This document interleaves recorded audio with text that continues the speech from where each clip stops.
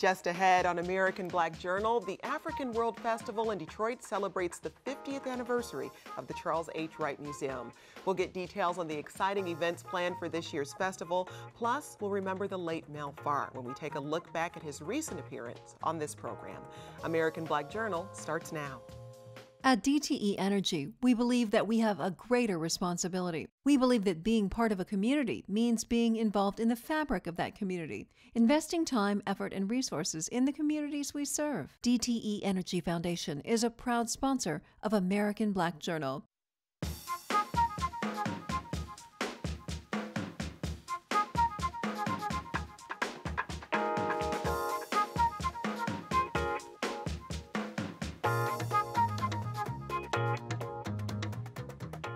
Welcome to American Black Journal. I'm Jennifer White, sitting in for Stephen Henderson.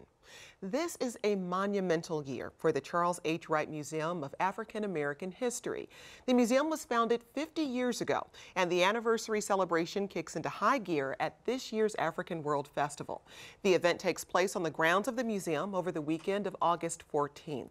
Each year, more than 150,000 people take part in this celebration of African culture. The festival features music, art, food, and fashion. There are some very special activities planned this year, including a 5K race and a Detroit-themed fashion show. Here to fill us in are members of the festival's planning team. Njia Kai is the festival director, Stephen Singleton is coordinator of the race, and Piper Carter is managing the fashion show. Welcome to American Black Journal. Thank you. Thanks for being here. I want to start with you, Njia. Tell me about what we can expect this year. When people show up at the museum, what are they going to see? Well, they're going to see another great year at the Wright Museum. We spread out across all the green spaces there and down the street with about 120 vendors in our marketplace with food from the Caribbean, from African America, as well as from the continent of Africa.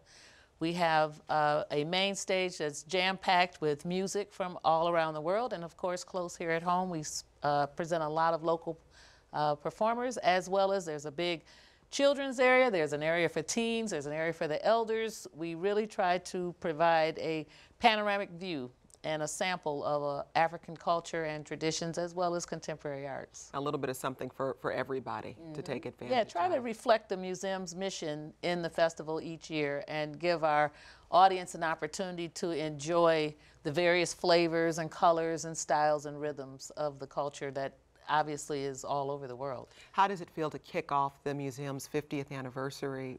I mean, to really drive that celebration with the festival? Well, I can admit that I was here in Detroit when the museum was founded, and so it's exciting now to know that the museum has survived and thrived over these 50 years, and we've chosen the theme of Shining as We Rise for the festival this year to reflect the golden anniversary of the Wright Museum, and also our vision of the future, where we see our young people carrying the museum and the festival forward into the future at least another 50 years. Mm-hmm. Now, Piper, part of the celebration is a festival, rather a fashion show. And are you featuring Detroit-based designers and models? What will that fashion show look like? So basically, Detroit Rocks the Runway is the vision of Njia Kai. And so what I do is act as the hands to make that vision come true. So we actually have 12 designers that are all from Detroit. Wow. And I've actually brought something from one of the designers so you guys can get a little sample of what you'll see. So beautiful. Beautiful, beautiful. Everything from all the designers is handmade, and everything is actually being made as we speak. So you've got a week left. yeah, and that's wonderful. And everything will be on sale. Okay. The following day. So you'll come Saturday, which is the 15th, at 9 p.m. You'll see a wonderful show with dance as well as fashion, and it will be reflective of 50 years to pay homage and honor to Detroit style through African culture and hip hop. And we have Mama Soul, who is going to be our featured artist from Flint. Mm-hmm. And we have a wonderful team that is backing us and supporting us. How did you identify the designers to use in the fashion show? Well, what we did is, well, we did a mix of designers that have been a part of the fashion show. So we wanted to make sure that we connect the dots, because we do practice our African culture of respecting our history and where we come from. And so we have half of the designers are designers that have been a part, like Sanyika. And then we did a call out to new designers, young designers, and not so young. And so this piece that I just showed you is Visual Noise, which is Dawn Smith. And she's actually an elder that is designing wonderful clothing for all ages. And we really wanted to show designers that have clothing for the community that's reflective of who Detroit is. So all shapes and sizes and ages, because it's a family festival. Mm-hmm. So it's a professional show that is showing the beauty of all of who we are. Now, Njia, you mentioned some of the incredible food I know that's going to be at the festival, and there will be an opportunity for people to maybe work off some of that food in advance of enjoying it. There's a 5K race, Stephen. Tell us about that. You're organizing that race. Well, I'm organizing the race because I felt that it was very important for the community to be healthy. And one way of being healthy and staying healthy is through walking and running. So as the race director, I decided it would be a good opportunity to join in the African World Festival and allow a one mile fun run walk and a 5K fun run walk. And I believe that because I visited the museum 50 years ago, my brother Richard, who was a very good friend of Dr. Wright, he wanted us to be involved in the community, and he wanted us to understand our African heritage and our African American heritage. And one of the ways by doing that is keeping us involved. And he stayed involved, and I wanted to do the same thing. So for 50 years, I said a race should be done. Now, I think for people hearing 5K race, that might sound a little daunting for a first time, but we were talking a little bit a moment ago, and you were saying, well, you can walk it, or you can do a combination of walk and run. So you don't have to be in incredible shape to participate in this Not race. at all. This is just for family, community, and unity. And this is what the theme of Black culture is all about, unity. And so coming out, being able to walk a mile or run a mile and then be involved with community and the area is fantastic. You know, I really were very thankful because of the amount of people that have called in and asked about the running, as well as we had New Balance, who was going to be a sponsor, the police chief of Wayne State University, the president and vice president, and Commander Betterson, as well as the Detroit Police Department, were all supportive in getting this race set up. And this also works as a fundraiser for the museum, is that correct? Yes, actually, my portion of it is all the proceeds will go to the children's program within the museum. My brother was a big, Richard Singleton was a very big supporter of children and the efforts that we need to enrich the children with understanding and education. Mm-hmm. Well, that's the reason why I'm here and supporting that opportunity. Njia, when you think about your vision for this festival and how you'd like to see it continue to expand and develop, what do you see moving forward? Well, we hope to continue to expand on the opportunity to introduce our community to the African world. And that's a panoramic view of African descended folks in all places of the globe. So we hope to bring in more international performers, more international installations and interactives, and we also want to explore the science and technologies that we are involved in and have those more present with some hands-on interactive activities at the festival. And when you think about the audience for the festival, it's not just for African American people or people from the African diaspora. Is this an opportunity also to maybe give other people some insight into and to our culture and history? Well, this is another of the great major public events here in Detroit, and as we know, all these major public events are open to everyone. So we hope that we've moved past the notion that something that's called an African or Black event that's held in public spaces are not welcoming all people. We are now in the center of Midtown, in the center of the cultural district of our city, and we certainly hope that everyone will see this as an opportunity to come and explore, experience, taste, and enjoy the various flavors of art and music and food and fashion that will be present there. Something for everybody, all ages. It's all free, 11 to 11 each day, Friday through Sunday, August 14th through 16th, and absolutely we welcome all. Now, Piper, when it comes to that fashion piece, why do you think that's an important piece to include in this festival? What does fashion tell us about our culture? Well, first of all, fashion is a language. And so there's lots of speech being had in the patterns as well as the cuts, but it's also an opportunity for entrepreneurship, and it's also an opportunity for people to support local designers, and that's really important in terms of our local economy. And in terms of the models who we'll see? Yes.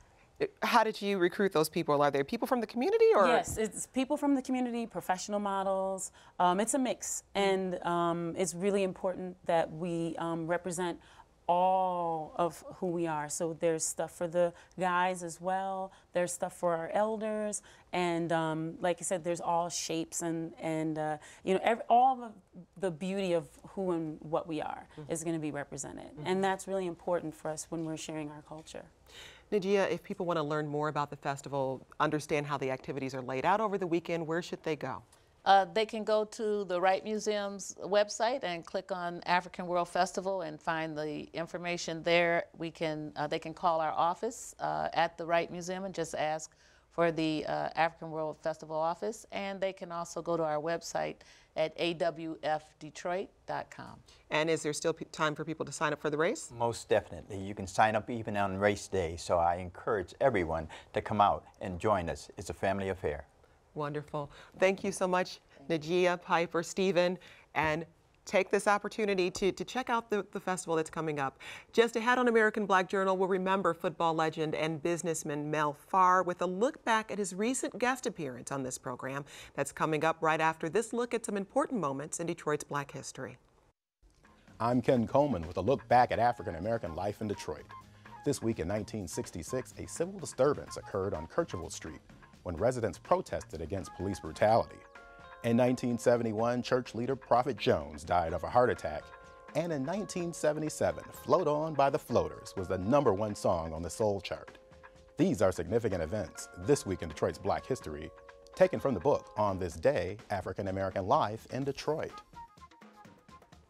American Black Journal and Detroit Public Television extend our sympathy to the family of Detroit Lions great Mel Farr.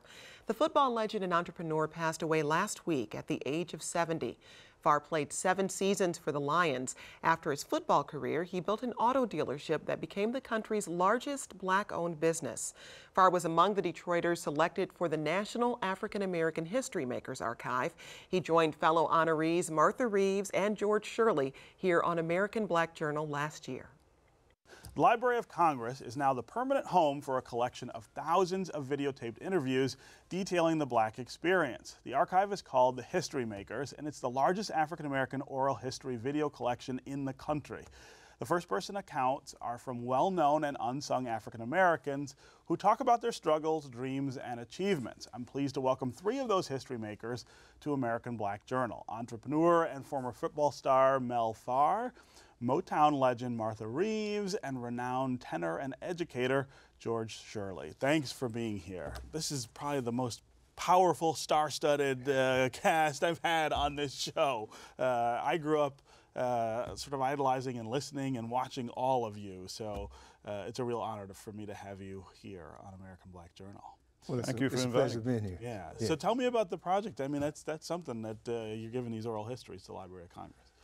Well, you know, Juliana, several years ago, you know, thought of the idea of archiving the events of Black history makers, you know, and she's done a great job. I tell you, of getting that information and archiving it so that our grandkids and grandkids could to see what you know we've done. And, so I think that that's very important. What she's done, and we really need to take our hat off to her. Right. And you guys are also going to schools to talk to young kids about this stuff, just to remind people where we all come from, right? Yes, my visit to the Duke Ellington School of Performing Arts was really exciting. Some of his relatives are actually there. Some of his. Oh, is that right? Yeah, as students. As students, really? And it gave me quite a concert. Very, very talented babies being trained in the right way. I always give advice to, if you want to be in this business or to excel in it, learn from professors, from learned professors, similar to the one sitting to my right, who was my teacher in high school. Oh, is that right? Yes. I did not know that. I'm very, very happy to be here to express how important History Makers is. Juliana Richardson has given me the privilege of seeing a lot of her concerts and her exposés of different scientists. And I learned a lot of things about our history. You got to know where you've been in order to know where you're going. And she's making a wonderful contribution to the world with her videotaped interviews. Yeah, this collection is not only for us, it's for everyone here in this country and in the world, because this is available to anybody who can tap into it. It's extremely important, not only for our people, but for others to know not only what those of us who've had the opportunity to perform and be in front of the public on the world stages, but also to know what people have contributed over the years who don't make the media, who don't get into the headlines.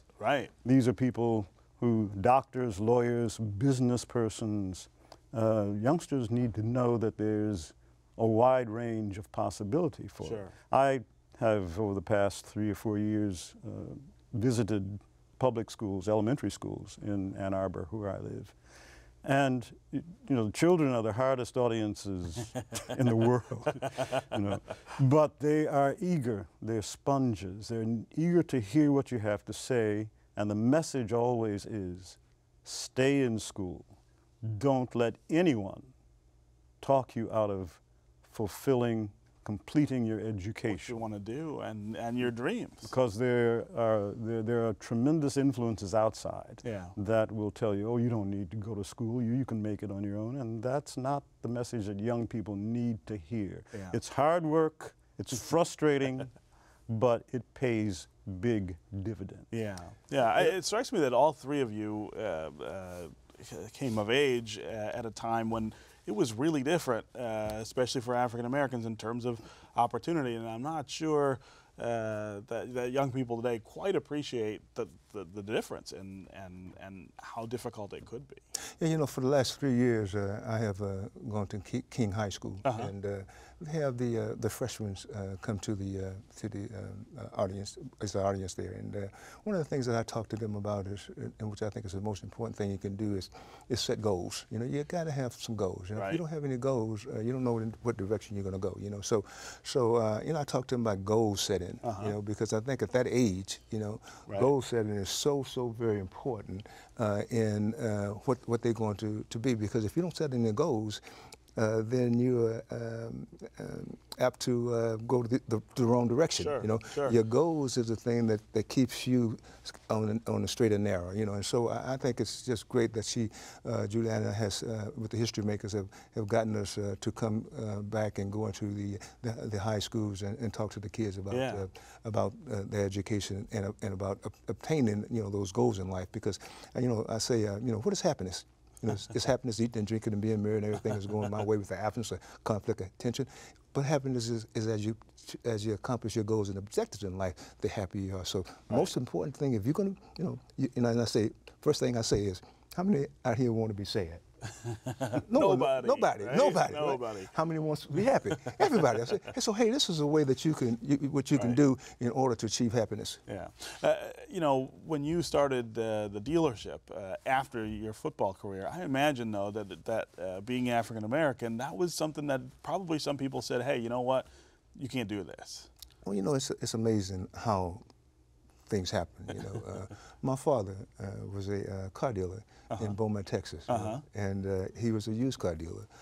So my brother and my father and I, we used to go to the junkyard, get cars, and fix them up and sell them. All right. Right. And so, ironically, you know, I get drafted by the Detroit Lions. I come here, and boy, there was a riot here. All right. And at that time, Henry Ford II said, you know what, we're going to make automobile agencies available to African Americans. To African Americans, right. And so I said, wow, you know, that's the brother of the guy who owns the Lions. Right? So you know what I did is I went to and got a job at Ford Motor Company, and for 7 years I worked at Ford Motor Company to learn the retail automotive business. Yeah. And so when I quit playing football, boom, I stepped right into to business and grew the largest African American business in the country. Yeah, yeah. And thinking about that sort of second act, I think, is something that that I can feel all three of you have done. I mean, you with the dealership, of course. Councilwoman Reeves, you went into politics. I was also one of the first artists on Motown to go on the Motown Review. Right, that's right. They grouped at least 12 acts and a 12-piece band, put us on a broken down trailway and had us tour the United States. And I've seen segregated audiences become intimate at the end of a show, hugging and kissing people who they wouldn't speak to prior to the show starting. Right. Having been growing up in the church, having at age of 3 at my grandfather's church, win candy with my 2 older brothers singing gospel, and having that as roots in my life, knowing that prayer, answered prayer, is the result of, I'm the result of a product of good teachers, but answered prayer. Right. Yes, having faith, knowing that it's God's talent, and He's our director. Right. Mr. Shirley, yeah, I'm always struck at black classical musicians and the sort of struggle that they must encounter, just in terms of surprise, really, that they do that. It's just not something that I think a lot of people think of when they think of African American artists. Well, one of the things that I'm most proud of is the fact that I've been blessed with the opportunity to make a career and become successful at doing something that most people didn't expect me to do. Right. And that's God's doing. Yeah. Because when I was in school in Detroit, you couldn't drag me to an opera. Yeah. Spirituals, growing up in the church, art songs, yes, I loved symphonic music, but I thought opera was pretty silly. Yeah. But it was when I was in the Army that someone said, you know, you have the stuff to become an opera singer. So I thought, well, since someone's said that, who's been there and done it, I didn't want to come back to Detroit to resume my teaching career, which was interrupted by the military draft. By the military, sure. I didn't want to come back without taking the chance. I thought, well, if I come back and resume teaching, and I have a really talented student who shows career potential, well, I'm not going to tell him about the business. I don't know anything about it. Yeah. So I gave myself 2 years to find out about it, and it went further than I thought, which simply means for me that when I walked out on stage, this little company up in Woodstock, New York, to make my debut in Deflator Mouse, I knew I was doing what I was born to do. Yeah. So God guides. It's interesting that Mel talks about goal setting. 2 of the disciplines in education that have come under tremendous attack and are still under attack are music and sports. Right. Sports and arts, that's right. But both of which are about goal setting. Yeah. The football player, you have to have a goal in mind when you get the ball. Right. And you learn how to do what you need to do to get there and achieve that goal. Yeah. Same with music. You have a performance to give, and you have to work to do it. And these are disciplines that teach young people how to pursue their goals. And unfortunately, people who are responsible for education these days don't understand that it's not so much about becoming a professional football player, a professional musician. It's about training the brain, the mind, to think in certain ways. And that discipline. Councilman, I know you do a lot of work with young people, sort of encouraging arts education and things like that. And I let them know that I'm just a product of good teachers.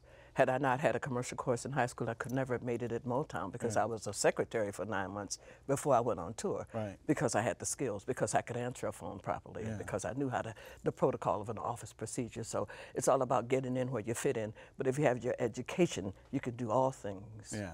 through Christ. So now you said that he was your teacher in high school. Yes. Where was Miller. it? At Miller High School. Yes. Miller High School. I was there for 2 years, and then they made it a junior high and sent us to Northeastern High School, where I learned to sing opera. I was going to say, you know, we have two singers on the panel here. We'll be lucky if we... Silver was my teacher. He allowed me Henry Ford Auditorium doing Bach's aria. And that was my debut. 4,500 people. Then I got bit by the bug. I wanted to be in show business. Right. So tell me how you defined Motown, of course, and how did you get from where you were to there? Just having the skills. Yeah. I had been trained in high school to sing. So I went there already full of the knowledge of singing. Right. Plus I also used to listen to the radio while I washed the dishes in my house, because I'm a family of 11 children. Right. Dad worked for the city of Detroit, so I'd sing opera as I washed dishes. Those are great. So I had classical roots. Yeah. So you know, and these are the stories people can hear in Yes. the History Makers. So it's really great to have you guys here. Thank you very much. Thank you for inviting me us. today. Thank you, Thank you, Steve. Steve. That's our program for today. Thanks for watching. You can get more information about our guests at AmericanBlackJournal.org and connect with us on Facebook and Twitter, and you can hear the program on WDET 101.9 FM. We'll see you next time.